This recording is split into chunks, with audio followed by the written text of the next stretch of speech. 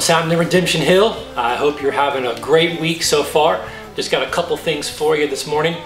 First of all, and I am dead serious, I want to know how many of you are ready to pack your bags and head off to Japan as soon as possible.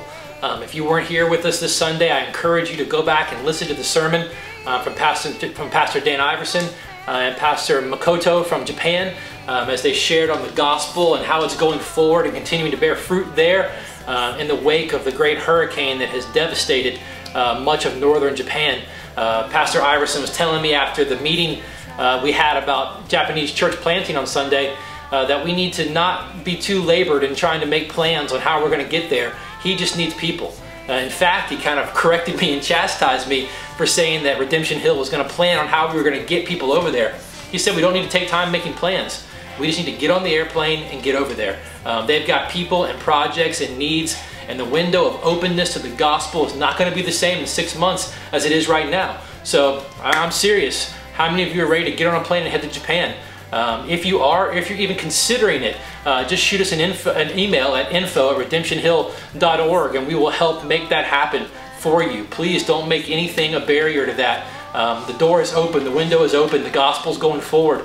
And if you want to be a part of that, we want to help you be a part of that. So shoot us an email at info and we will help get you what you need to get to Japan to help serve the churches there in taking the gospel forward. Secondly, our newest hymn, it has been recorded and it is up on the new RedemptionHillMusic.com website. Our new monthly hymn this month is Praise the Lord Almighty. For those of you who may not know, we are partnering to remember and learn and memorize a new hymn every single month. Last month it was Rock of Ages. This month it's Praise the Lord Almighty. And you can go to RedemptionHillMusic.com and hear the most recent recording of that and begin to learn that. And we'll have explanations and teachings on each verse of that hymn, a new one each week. So go and take a listen, download it, begin singing it with your family, begin thinking and praying through the verses and begin learning them together. I honestly believe it's going to bear a lot of great fruit here in our church as we partner to remember these things together. It's been cool just to hear my kids singing these hymns around the house.